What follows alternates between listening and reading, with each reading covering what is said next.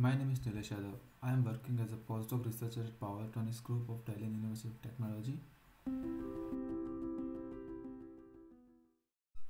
This is Powertronics Lab, where all our group members conduct their experimental in different areas. Currently, me and my colleague Dr. Andrii Chub are working on partial power converter topology for applications such as battery and PV.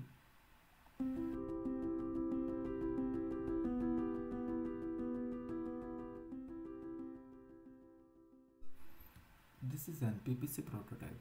This structure consists of a series low voltage port and a parallel high voltage port which are connected through a high frequency transformer. As I mentioned earlier that it is a high efficiency converter, the measured efficiency of this PPC was more than 98%.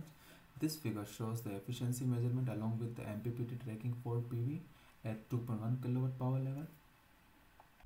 A typical PPC structure and its quadrants are illustrated in figure 1. The proposed multi-port PPC architecture is shown in figure 1 as well.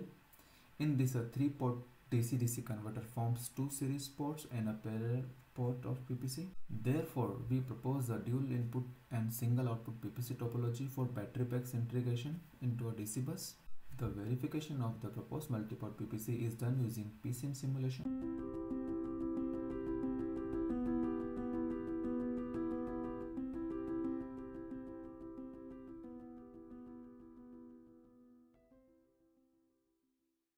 This was the initial version of PPC structure. Let's move to the upgrade and optimized PPC structure. This structure offers the power density of 4.2 kW per liter.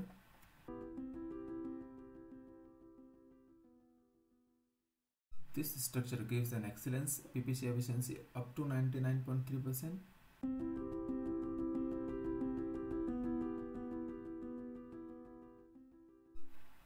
This is an efficiency curve of the PPC at different partiality.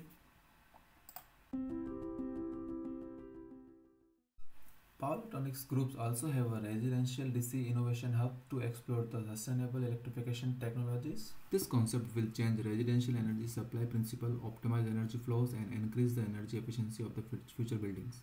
Zero emission buildings based on DC distribution will play a crucial role in the future electrification of the economic toward a sustainable society. Hence, the integration of PPC is a good step to achieve this objective. The next step is to integrate the partial power converter to the DC hub. In this, PPC controls the power flow within the network by using group control or any other approach. I would like to thank the IEEE Young Professional and Student Activity Committee for financial support.